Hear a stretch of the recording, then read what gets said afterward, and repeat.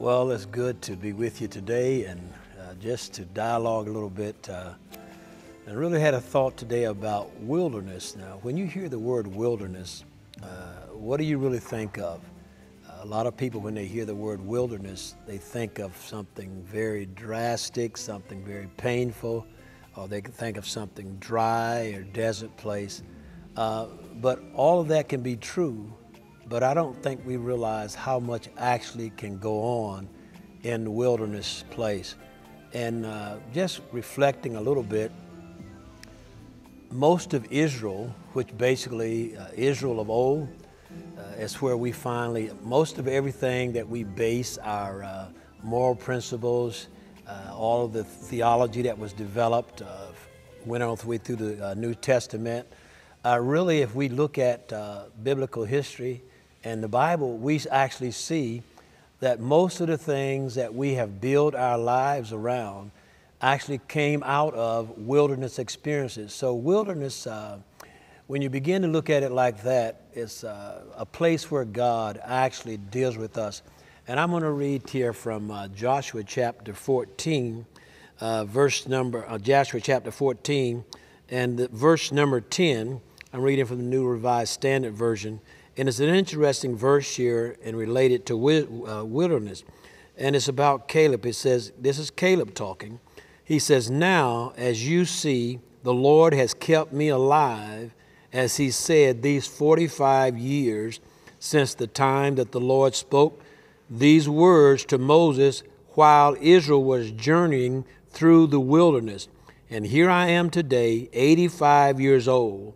I'm still as strong today as I was on that day that Moses sent me. My strength now is as my strength was then for war and going out and coming."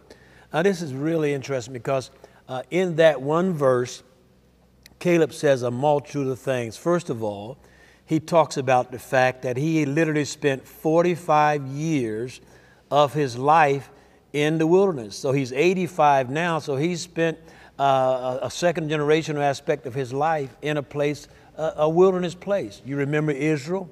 They come through the wilderness for 2 years. They get up to the border of Kadesh Barnea.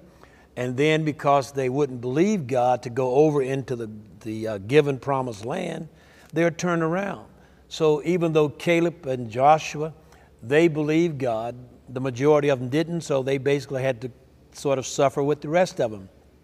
But the interesting fact is that Caleb talks about how God had kept him in the wilderness. He says really spent 45 years in the wilderness, accumulation of it, before we got into this possession.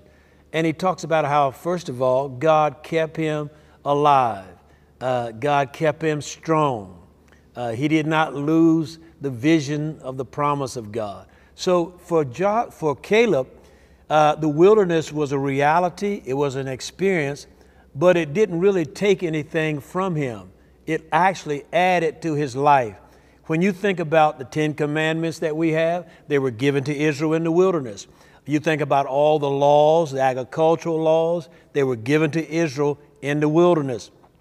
The relational laws, the domestic laws, the financial, economical laws, everything that Israel built as a nation was given to them in the wilderness. When David, Solomon, or Samuel the first, Saul the first king, and then David and Solomon, you have to remember all that they were working from were things that God had given Israel while they were in the wilderness. So they built buildings, but all of the structure, all the instructions, all of the guidelines had been given to them when they were in the wilderness. So I would like for you to be encouraged and not look at your wilderness time as a time of things being taken away from you, but look at it as a place that God can meet with you, God can deal with you, God can help you, God can instruct you. And just like Israel of old, it was in the wilderness that God gave them insight, understanding that the generations to come actually built their lives upon. So there are things that God can share with you during your wilderness time that you can preserve pass on to others. And really others can live a lifetime like Israel of old. They lived a lifetime just upon the principles and understanding that God shared with them in the wilderness. When you think about it, there are various Hebrew and Greek words for wilderness. The New American Standard translates 295 times the word wilderness. So that's a lot of times. That's a lot of times for wilderness to be appearing. They appear, of course, more. In other words, the main word for wilderness in the Hebrew is midbar, and it just simply means an isolated place. It can be a dry place. But in that place, it doesn't mean God is not doing something. And a lot of times we just are frightened by the word wilderness. When you look in the New Testament, Matthew chapter 4, immediately after Jesus receives his baptism, what does it say? It says that the Spirit led him, or the English version says drove him, literally with a strong leading, into the wilderness. And it was in the wilderness that we see the demonstration of how the power of the Word of God worked in his life. So just want you to remember, God can do mighty things in the wilderness. Don't be frightened of the wilderness. God's presence was in the wilderness with them, and he'll be with you. God did some miraculous things. Now just think about it. All of the miracles, primarily that Israel witnessed, they were witnessed in the wilderness. Not after they got out of the wilderness, but actually in the wilderness.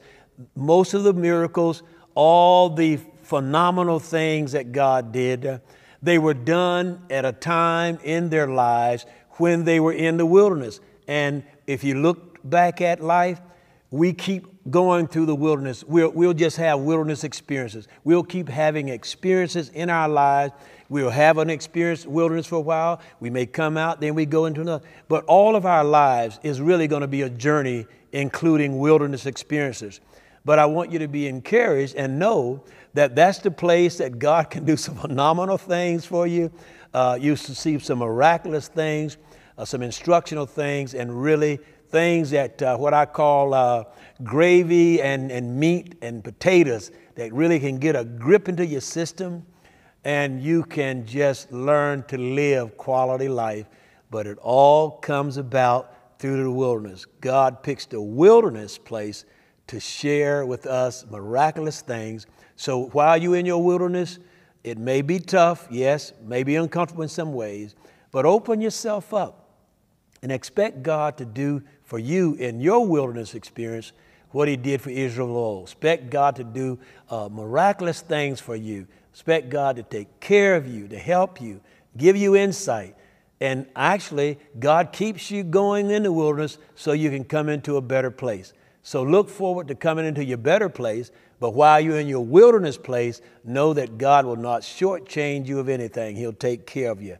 So keep that in mind and have a different perspective about the wilderness. All right? Great.